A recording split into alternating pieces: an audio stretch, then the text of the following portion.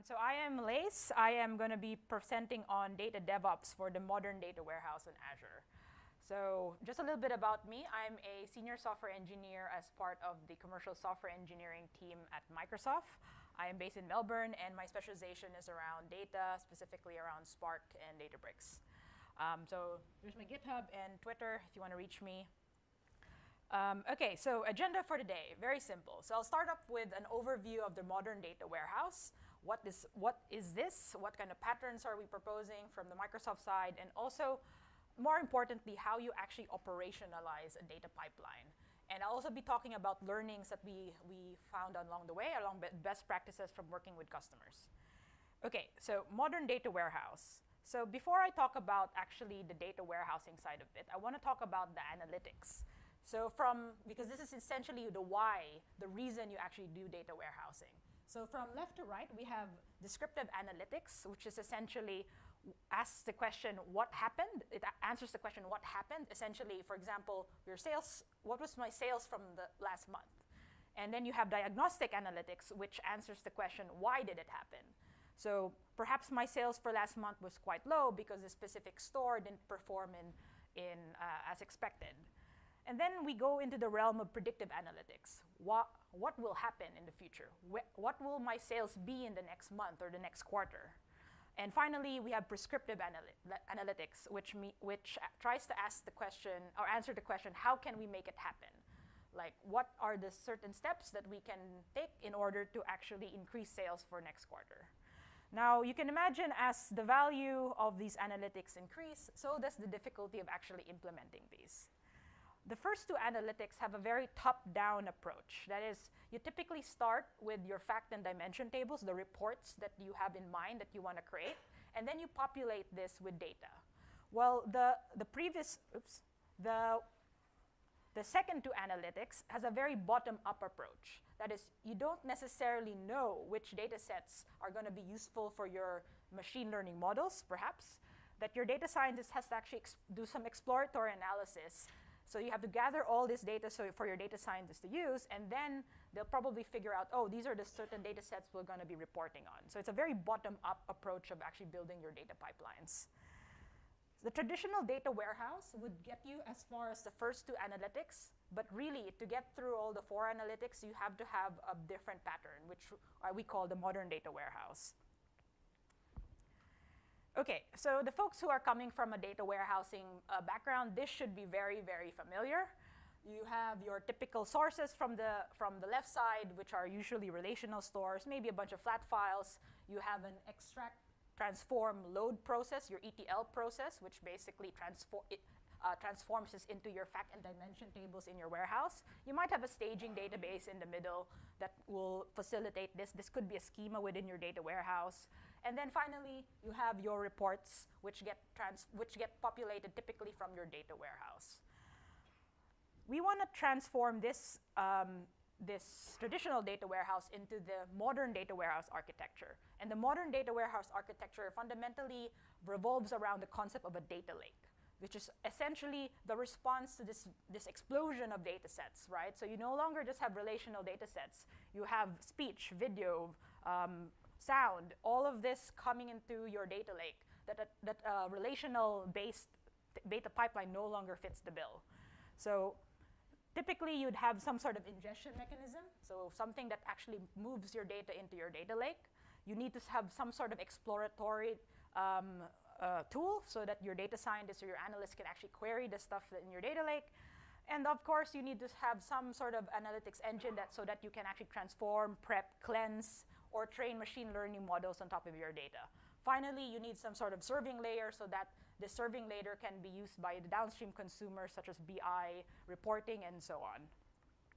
So this is what it looks like when we slap on some Azure services on top of the different components here. So typically, Data Factory is your go-to ingestion mechanism, along with your orchestration mechanism. And then you have Databricks, which is a managed Apache Spark platform that's available in Azure, where you can, for folks who are familiar with Spark, Spark is essentially a distributed computing engine, which has a very, very rich set of APIs you can use to transform your data, train machine learning models, and so on. Or you can use SQL Data Warehouse with a technology called Polybase, which essentially allows you to query files that's sitting in your data lake as if it was such a SQL table. And for prepping and training, there's also Databricks, but there's also HD Insight. If your company is already quite invested in the Hadoop ecosystem, HD Insight is essentially a managed Hadoop platform that you can utilize. And for the serving layer, there's a myriad of different services. I've only added a few of them over here. So obviously, the most common one is Azure SQL.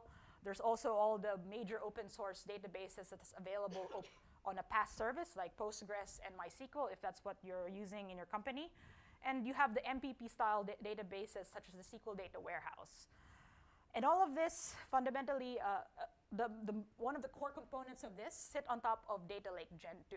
So Data Lake Gen2 is a layer on top of blob storage. However, it's optimized for big data workloads. It gives you file level and folder level security along with a hierarchical namespace. Okay, so there's much to be said of how you actually structure your data in your data lake, but I like to think about them in different tiers. And I've seen this very in one form and another in multiple customers. So typically you would structure your first data, the first sort of portion of your data lake dedicated to your bronze data sets. These are your raw, unprocessed data sets that you've just landed in your data lake. And then you have your silver data sets. These are semi-transformed, cleansed, validated, and usually typecast already to the appropriate types. And they might be augmented, maybe additional features or columns might be added. And finally, you have your gold data sets. These are your fact and dimensions. These are highly processed, highly optimized data sets that's ready for consumption. Now, to extend the analogy of a data lake, your gold data sets is like your bottled water. Your bottled water is clean, it's convenient, and ready for use.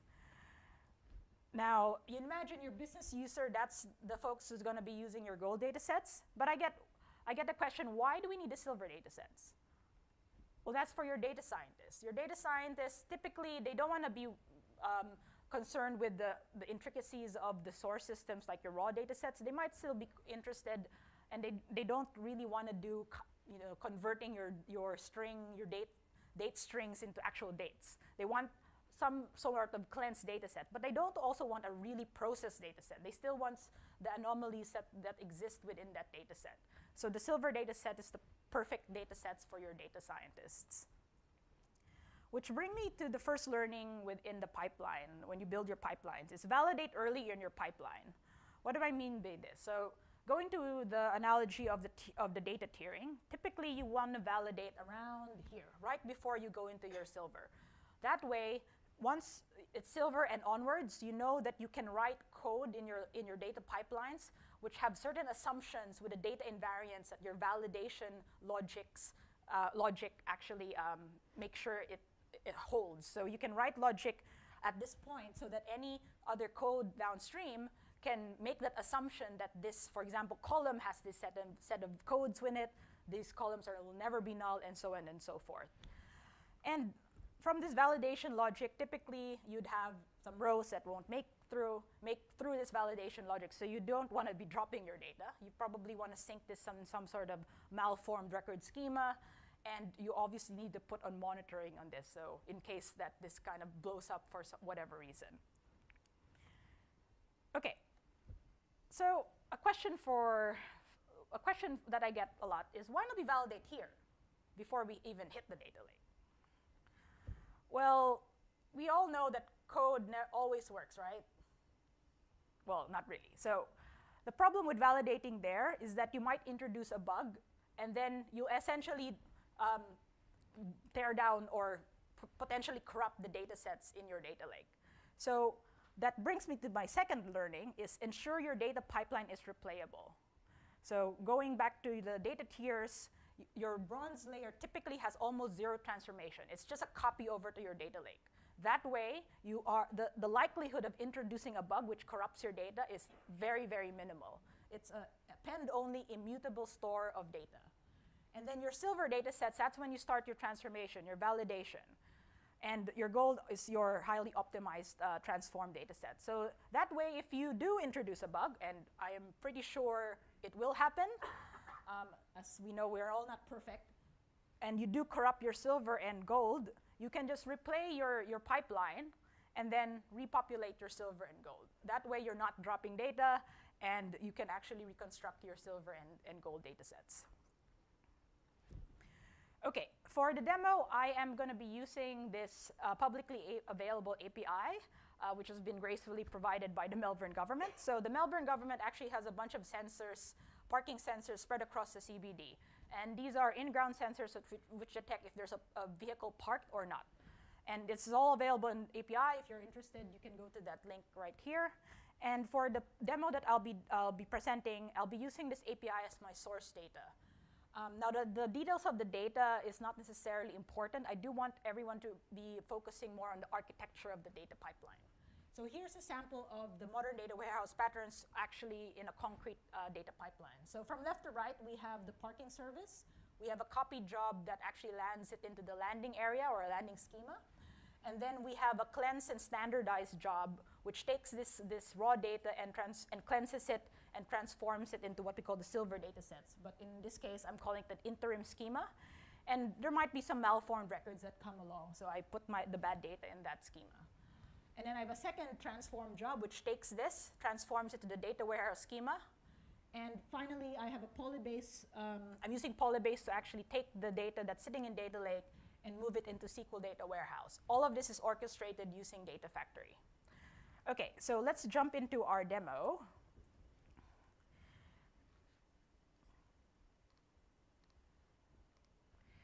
Okay, so I am here in Data Factory, and as you can see, this data pipeline is very similar to the one that I've shown in my diagram. And for those who are new to Data Factory, this is the Data Factory workspace, or wizard if you want to call it, and you have a number of activities here that you can just drag and drop and author your pipelines all in this wizard. So the first step in my pipeline, I'm just setting a variable called set in file folder. This is just a timestamp, so I'm timestamping my folders. And then I'm using the copy data activity, which basically reads from that REST API and then syncs into the data lake. And I'm using that timestamp right here, which is the file folder, the timestamp, which will be the name of the file folder it syncs into. So if we have a look at that in Data Lake, it looks like this. So we have the data lake in the landing schema, which is timestamped in this folder, and we have two JSON files sitting in Data Lake. Nice and easy. Next job, we have the standardized data job, which is essentially a Databricks job. It calls a Databricks notebook, and the beauty of this is that it spins up a Spark cluster when it gets triggered and then tears it down afterwards. So it's quite cost efficient in that regard, that you don't have a 24-hour Spark cluster running. And as you can see, I am calling this this notebook in this path. Let's navigate to that notebook. So this is the Databricks workspace. If you used Jupyter notebooks before, it's very similar. It's a notebook sort of way of coding. And I'm using Python, but Databricks can support Scala, SQL, and R. So you can write your data transformation in those four languages.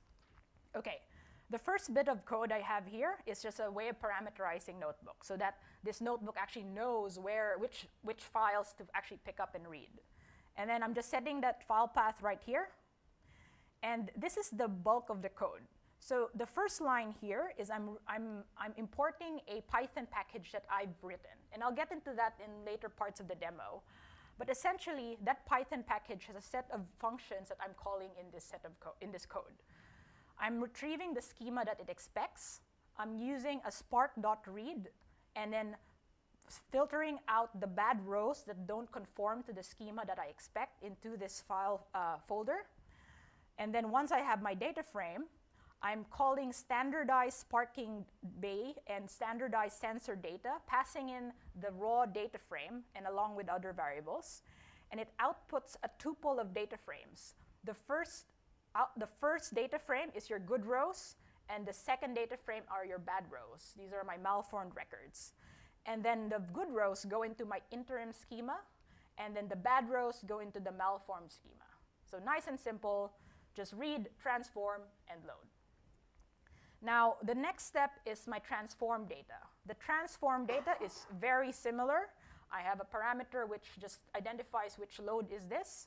But instead of reading the JSON file sitting in Data Lake, I'm reading the interim schema that I populated in the previous job. Now, in here, it's also very similar. I'm just calling, instead of standardize, I'm calling process dim parking bay data and so on. And I'm writing out to the data warehouse tables right here. That's for my dimension tables, and I'm doing exactly the same with my fact tables. So very standard, very simple transformation logic right here. And finally, I have a stored procedure call within Data Factory, where I'm calling a stored procedure called load data warehouse. So let's have a look at that. The load data warehouse stored procedure looks like this. It's very simple. So I'm just truncating my dimension tables and reloading it via an insert into select star from external table, right? So the logic is quite simple. The magic here is that external table. What is this external table? So if you've ever used Polybase, this should look quite familiar. An external table is essentially a pointer to files in Data Lake. So you can see that I'm creating the definition of this external table is I'm saying data source, data lake storage, which I've defined, which has all the credentials that it needs to connect to that specific instance. And I'm saying, look for my data in this location. So let's have a look at that location. That location in Data Lake is essentially these. These are my Parquet files. These are the files that underpin the Spark SQL tables that I've inserted in my previous transform job. So if Spark SQL tables, all is just a metadata pointer to the files that's actually sitting in Data Lake. Okay, so once that's run, we have data. And just a select star, and there's my fact table data. Cool. So I'll just jump back to the presentation.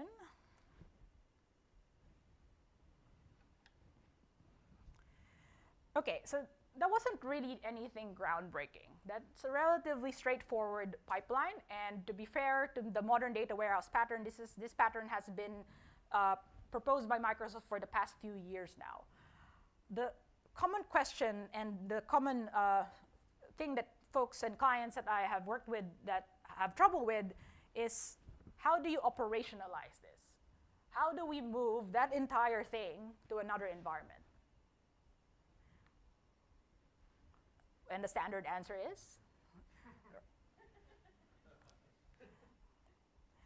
Okay, so let's dig in deeper than just rubbing some DevOps on it. So DevOps essentially is the union of people, process, and product. Now, this talk is a little bit focused on the product, but the people and process parts is definitely very important and integral to the DevOps process.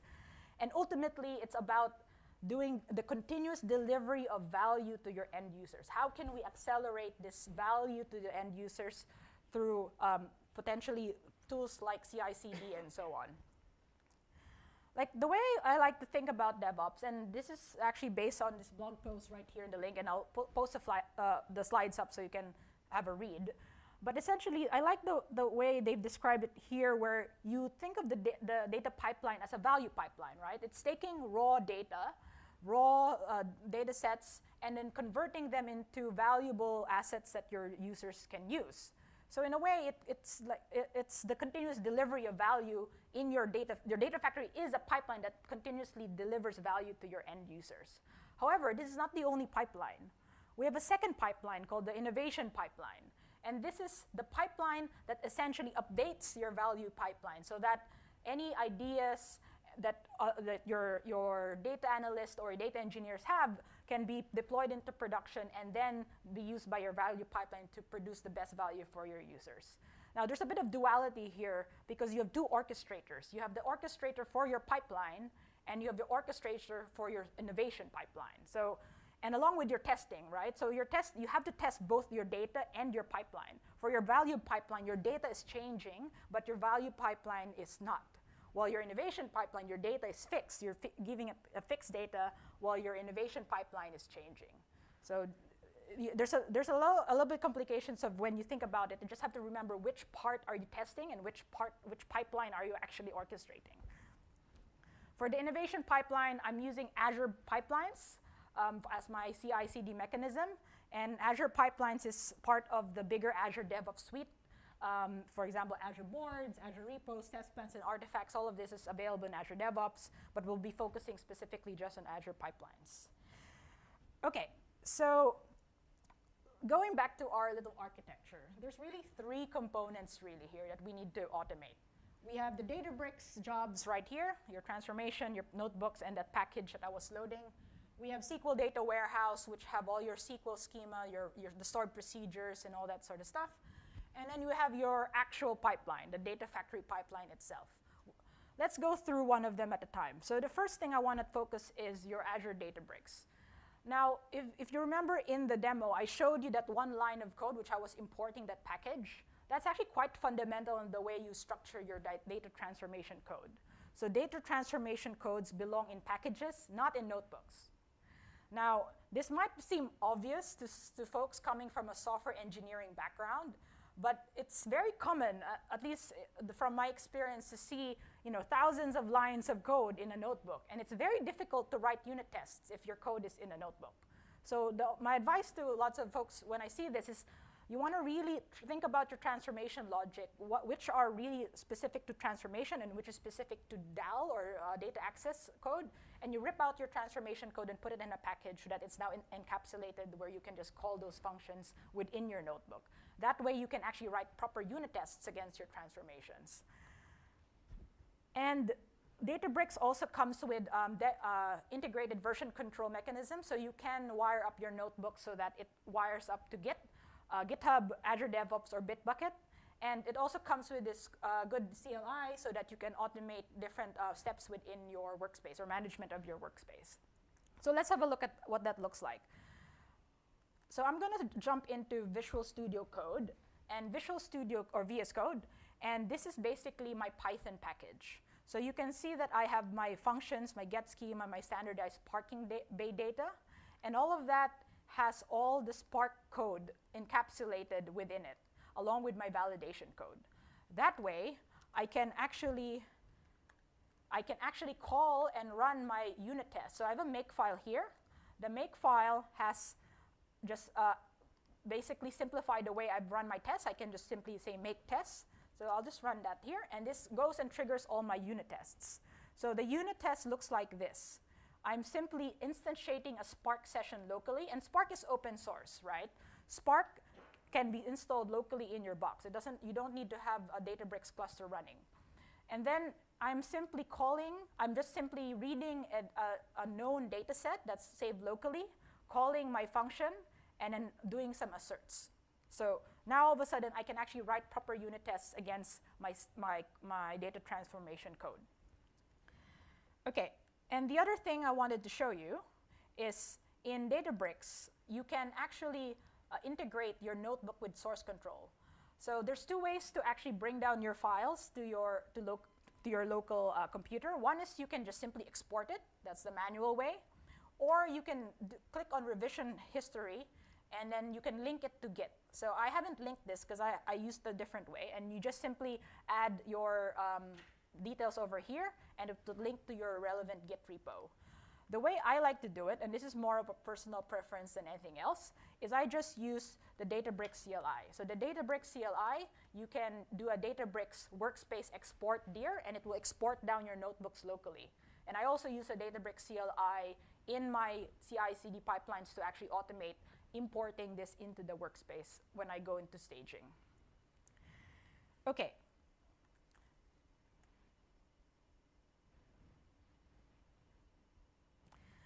Next, SQL Data Warehouse. So there's this really wonderful tool called SQL Server Data Tools. And what this tool does is that it allows developers or data engineers to pull down your database objects locally. And not only that, you can also do a schema compare such that if anyone does some development on SQL Server Management Studio or someone changes the table definition, you can do a schema compare to your local instance or local code base, and it will pull down the diff between what is deployed in your server and what you have locally. Then you can actually generate something called a DAC pack. And the DAC pack is this nice package you can use to deploy and point to a different server, and it will incrementally update that server based on the diff between the DAC pack and what's deployed in that server. it comes with a CLI. I do want to point out that the SQL Data Warehouse support is still in preview, so just take a note of that. But Azure SQL Database has been supported in GA for many years now. So let's have a quickly look at SQL data tools. So I'm going to jump into Visual Studio. So this is actually a Visual Studio. It comes out of the box with Visual Studio 2019. And I believe in 2017, you have to download the latest for SQL Data Warehouse support.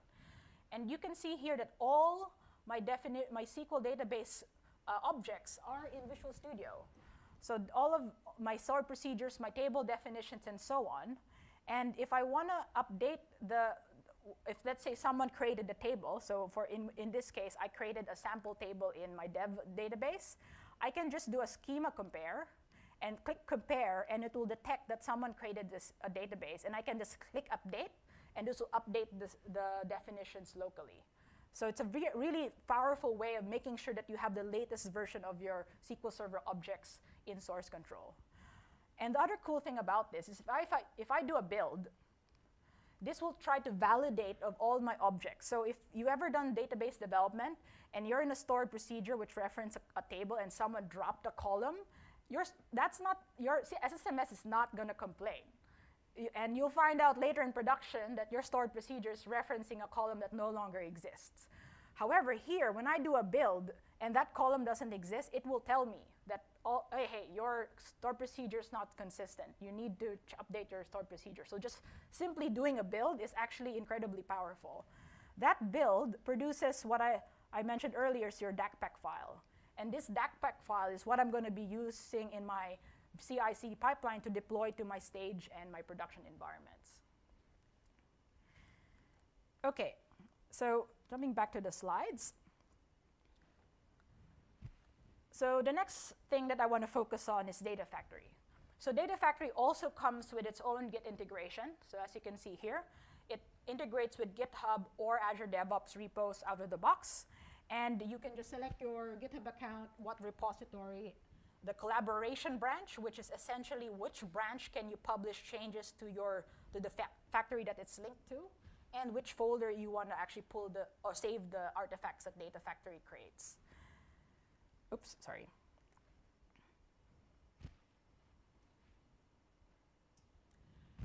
Okay, once you've actually wired up Data Factory, this is the recommended way of actually using the artifacts or the flow that you would undertake to do CI/CD using your data, the artifacts within Data Factory. So typically, you would create your Data Factory that's synced to a dev branch, which we call the working branches.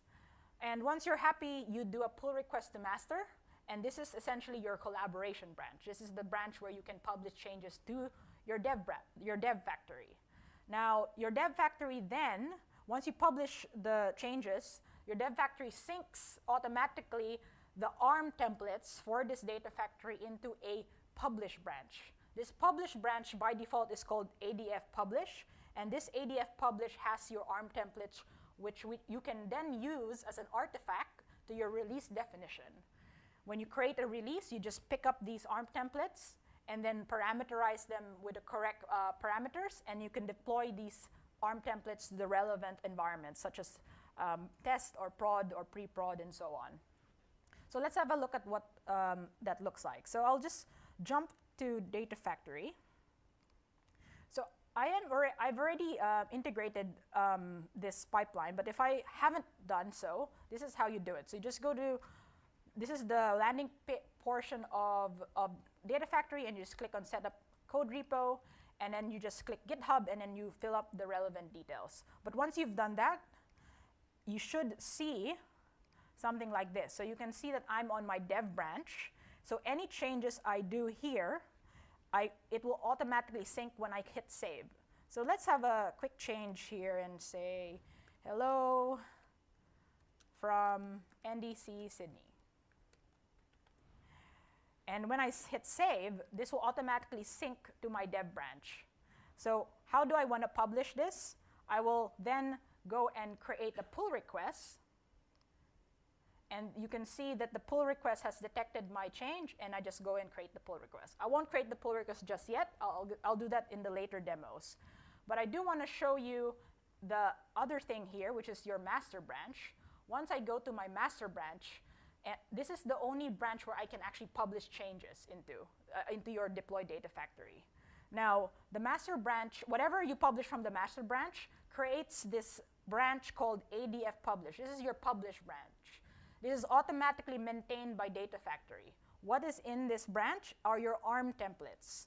So if I go into this folder, this is my ARM template that I can use to deploy Data Factory. So for those who are not familiar with ARM templates, this is essentially Azure's way of doing infrastructure as code. So it's a big JSON file which tells exactly how to deploy the pipelines of your Data Factory within Azure. Okay, so jumping back to the slides. Are we done? Is that all we need? Not yet. We still have some configuration to do. What happens to all the connection string, right? How do you wire up all the connection strings of Data Factory, the keys of Data Lake, and all that sort of stuff? That's when Key Vault comes in.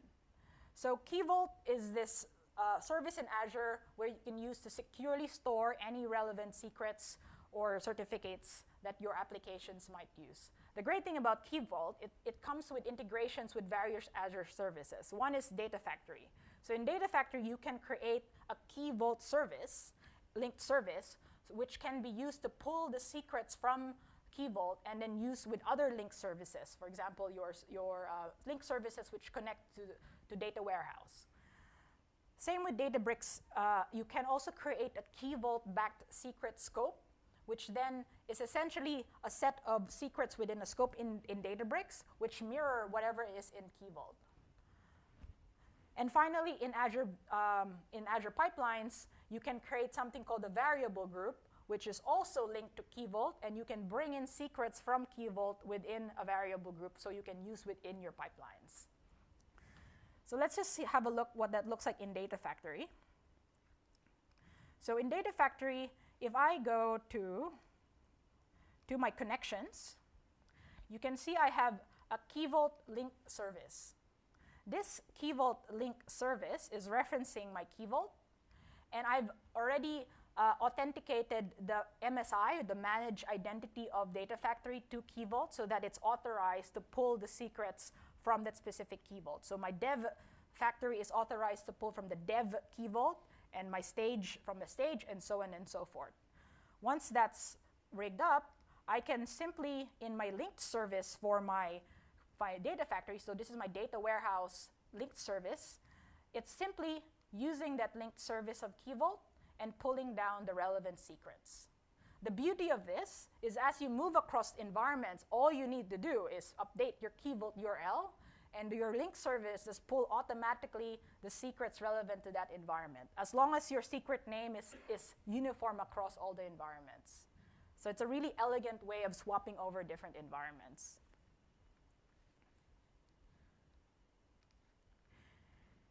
Okay, so I think we are ready to do a sample release. This is how we're going to do it. So we have a build pipeline, which is the purpose of it is doing some QA. So it's running my unit tests, some linting, building my DAC pack, building so that it validates the DAC pack, and so on. That will get triggered on any pull request to master. And then any commit to master will run the second part of the build pipeline, which will build my DAC pack, will create the wheel file for the Python package, along with publishing the artifacts. So my notebooks, my data, any other scripts that's relevant to my pipeline. Now, this produces all the build artifacts, and I'm using also that ADF publish branch, the one with my ARM templates as a build artifact, which will then feed into my release pipeline. So the release pipeline then will deploy to stage and to prod. For the demo, I'll only be deploying to stage for simplicity purposes. But you can imagine you have a Key Vault that's specific to each environment. And the pipelines will be pulling from this Key Vault, the Key Vault relevant to that environment for the configurations needed to deploy. Okay, so let's jump into the demo. Okay, so I'm going to first show you the pipeline. So here's the pipeline that's sitting here. It's not yet running. But once I go into my pull requests and actually create a pull request, and I'll say, yep, create a pull request, there's probably going to be a code review process and so on and so forth. But you can see that it's now triggered a bunch of pipelines to validate my PR. So let's have a look at my pipeline. There should be a pipeline coming up. So you can see now it's queued, and it should be running in 1 second. So here, it's running the first stage of that pipeline. So let's have a look at the first stage. That's the validate PR stage. And it's validating my Python packages and my SQL packages. So while that's running, let's have a look at the definition of the build build pipeline. The build pipelines are all defined in YAML. So YAML, Azure pipelines in the relatively latest release, you can define your pipelines all in YAML. So the first job here, first stage is my validate PR stage. So let me just open that up. And you can see here that I am triggering when the reason is a pull request. So only trigger this part if I'm doing a pull request. Within it, I have 2 jobs, the validate Python and validate SQL packages. So in my first job, I am simply installing any dependencies that my package needs to build. I'm running some linting, and I'm running my unit tests. Very simple. Now, my second job is simply doing a VS build. So if you think about it, your SQL Server database project is just a simple Visual Studio project. So it follows the same pattern of actually building it. So I'm just doing a NuGet restore just in case someone wants to put NuGet packages in the solution. I'm doing a build. I'm doing some tests if I have unit tests. And that's it. So that basically validates that my DAC pack can actually build and can actually pass the unit tests. OK, so I can see that my pipeline should be all complete by now. If not, let's just have a look. OK, it's still running.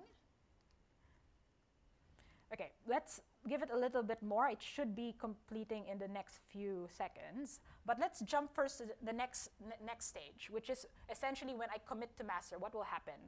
So this is actually publishing the artifacts. Now, one of the most important conditions here is you do not want to publish artifacts unless it's from the master branch. Because this is a common thing that I find sometimes is that you're publishing artifacts even if it's just pull requests. You don't want to do that because then you can really create a release from unvalidated code. So you just want to publish when it's on master. And you can see I have 3 other jobs here, which is my Python package, my static artifacts, and my SQL packages. So before I just continue there, let me just double check. OK, cool, that's done. Let me merge that in. So I have my pull requests have been validated. I can just merge that pull request into master. Now this should trigger the second part of the build. Now, once it's actually merged into master, so I am here in the pipeline on my master branch. And if I do a refresh, I should see the text pop out in the description. There you go. Hello from NDC Sydney, because that's the master branch. Now, I'm going to publish this pipeline to my dev data factory. And you can see that it's trying to figure out the diff between what is published and what is not. It's figured out, oh, I've updated the pipeline description. I'm going to hit OK. This is going to deploy the data factory to my dev data factory. Cool. And it's going to generate the ARM templates in the ADF publish branch. So these are the ARM templates are getting updated in that branch, the ADF publish branch, which then I can use in my deployment pipelines. Great. OK, so once that's done, it should trigger the second release. So you can see that's a second part of my build pipeline. So that's running, and within that, it's running the package, the remaining part of my build pipeline. So if I go back to my build pipeline, let's just look at what that looks like. And that's basically essentially doing exactly the same as the Python packages. So I'm installing the requirements in order to build it. I'm calling make_disk, my make file, and a make file basically just creates the wheel package. In Python world, it's a wheel package. In .NET world, it's a DLL. Sort of same analogy. So that's creating the wheel package. And I'm just doing some simple versioning here. And I'm setting the patch version as my build ID so that it increments every time I do a build.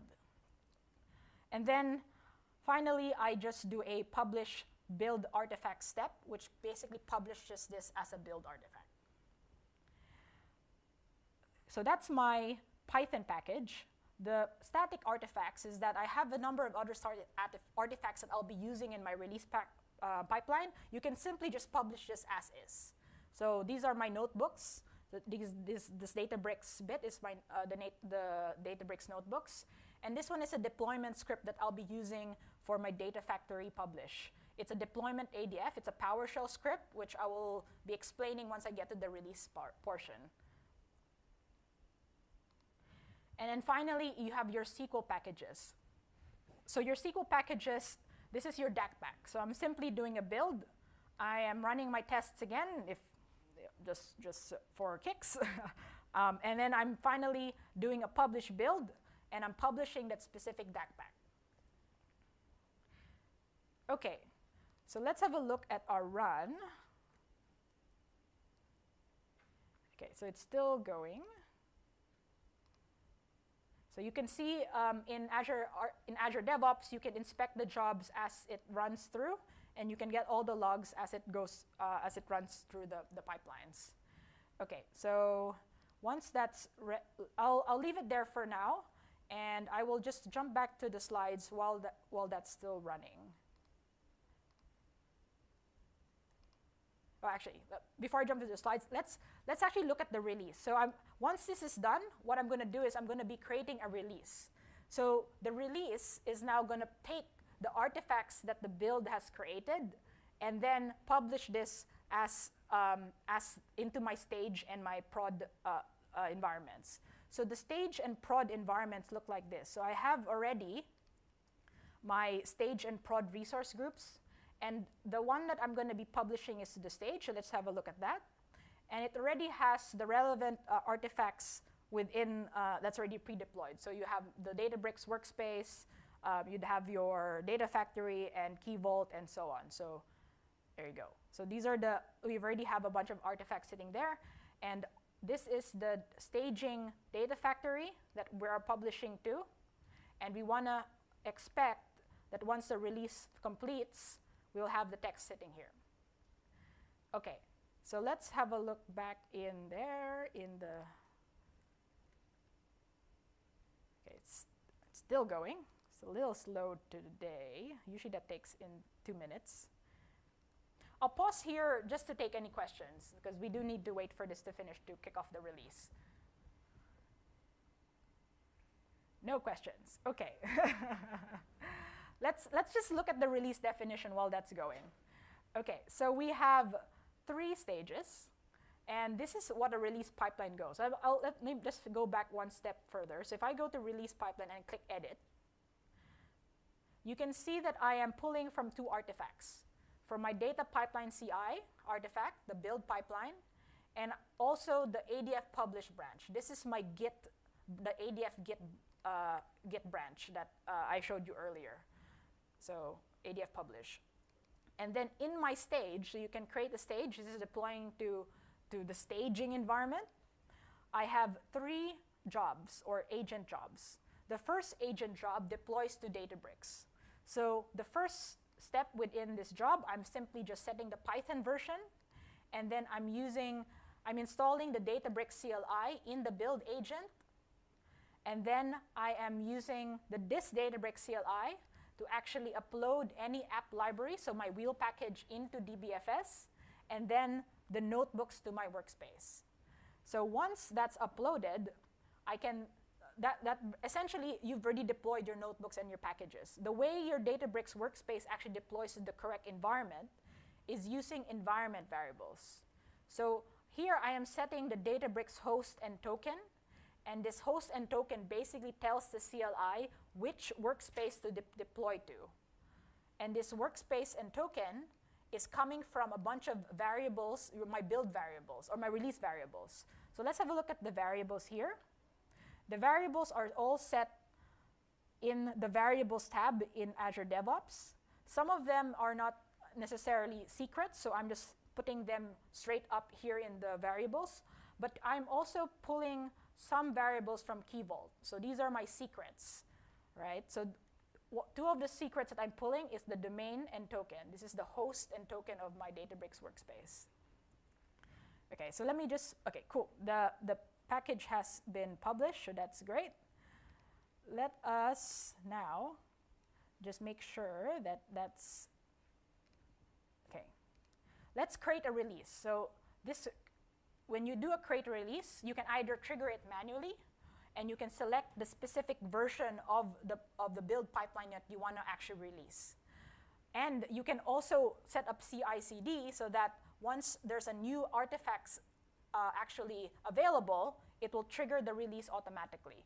Now, I do find that lots of folks that I work with typically want some manual steps within the release, so you can definitely put some manual validation gates so that it blocks in certain stages for someone to actually verify the release is actually good. So let me create that release, and that would go and queue up the release. So let's just jump back to the release pipeline.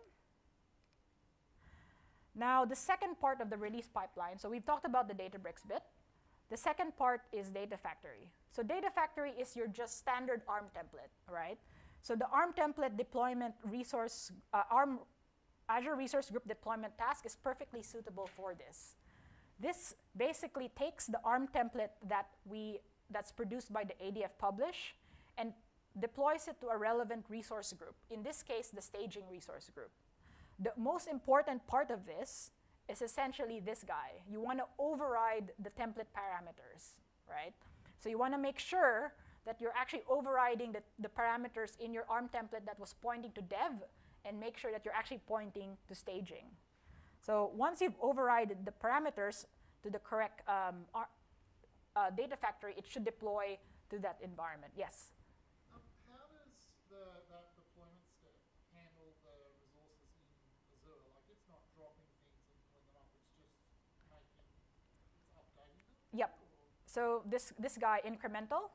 So incremental means it will always do an incremental change. It won't drop and recreate. But you can change that to complete, which will drop and recreate. But obviously you don't want to do that. Obviously. Warehouses on the other end. Exactly. So you do not want to do a complete, because yes, it will drop whatever's in that resource group and make sure it conforms to that ARM template. Right. Okay. And this other steps that I've added here, which I haven't really talked about, this one basically just stops and restarts the trigger, because there's this quirk in Data Factory where you can't deploy to an existing data factory if you haven't stopped the triggers. So you need to manually, or quote unquote, manually stop the triggers, deploy your data factory, and then restart the triggers. So that's what that PowerShell script is doing in my build pipeline. That PowerShell script, by the way, is available in Azure Docs. So I just literally just copy pasted it. So they know that this scenario exists, so they've provided it to everyone. And lastly, we have the DACPack task. So the DACPack task, as you imagine, I'm taking that DACPack and just using that and deploying it to the relevant server. Now, this DACPack, the cool thing here is that you can override, or you can set variables or parameterize your DACPack deployments. So in this case, I've parameterized the ADLS location and credential. So if I just look into into what that looks like, in my script, I've actually parameterized this location setting in my external data source. That way I can pass that parameter when I deploy, and it will point to the relevant data lake.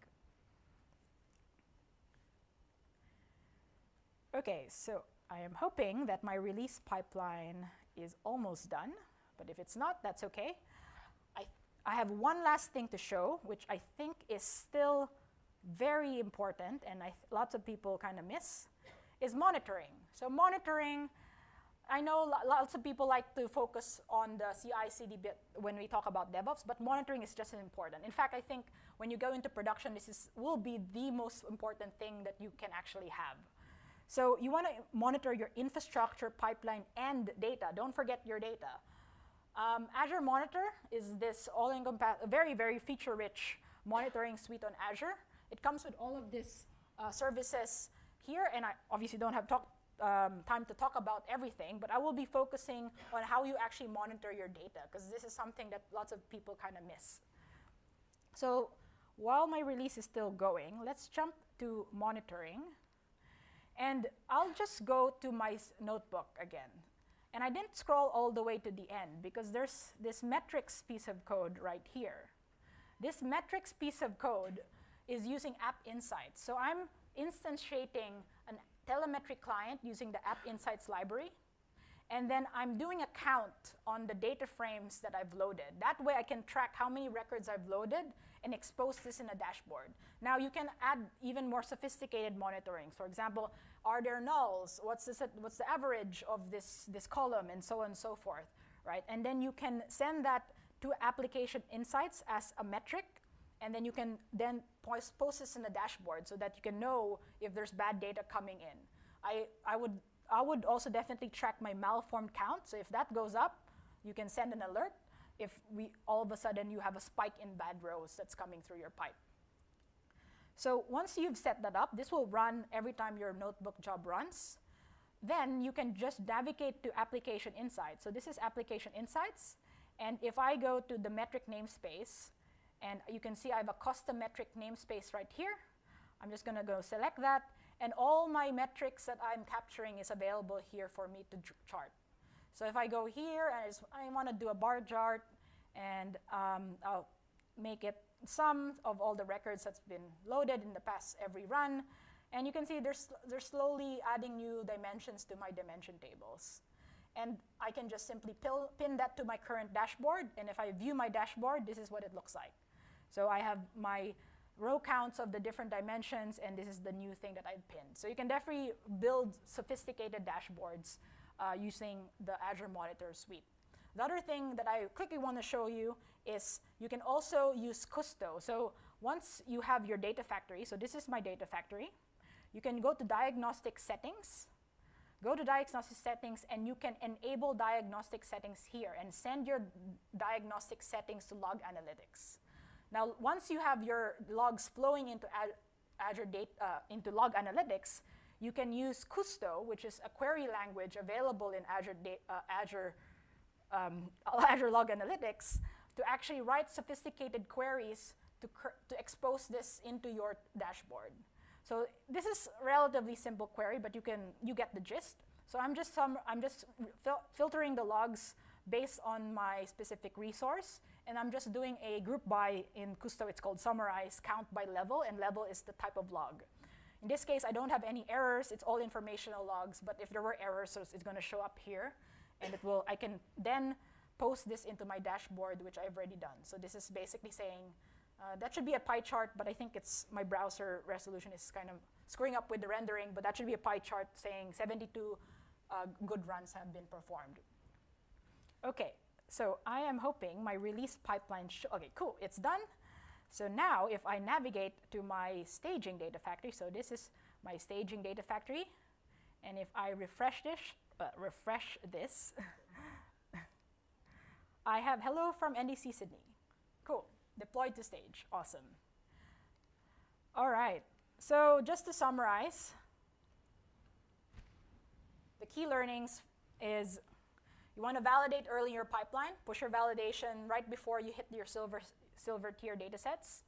Ensure your data pipeline is replayable, and AKA you want to build idempotent pipelines. Because things will go wrong, you will want to be able to replay your pipelines. Oh, okay. The first one was leverage data tiering in the data lake. And automate your deployment pipelines. Now, there's an asterisk here because I know certain organizations want some manual steps, manual validation steps, and that's totally fine if that's their process. But it's definitely good if you have at least a run sheet or a CI/CD pipeline to get you partial to all the way, or at least 90% of the way. Ensure your data transformation code is testable, so you can write proper unit tests. Secure and centralize your configuration, and last but not the least is monitor infrastructure, pipelines, and data. All the artifacts that I've shown here is available in my GitHub. You can just go to GitHub devlace DataDevOps, and all of that I've shown, including some deployment scripts, ARM templates, notebooks, Python packages are all in here. And that is my talk. So if you can reach me at Twitter, or you can navigate to GitHub. I do have other demos in GitHub if you're interested. And with that, I think I have around 5 minutes for questions. Yes. How long did it take you to set that up? Oh, okay, that's a good question. So this talk has been in the making for the past few months, but it's not like I've been working on it, 24, every day on this talk. So I actually gave an iteration of this talk maybe in July and in May, but it was a much shorter talk. So I've already built out those artifacts. Maybe in total, I'd say a week or two of work, mostly because the transformation logic was fairly simple.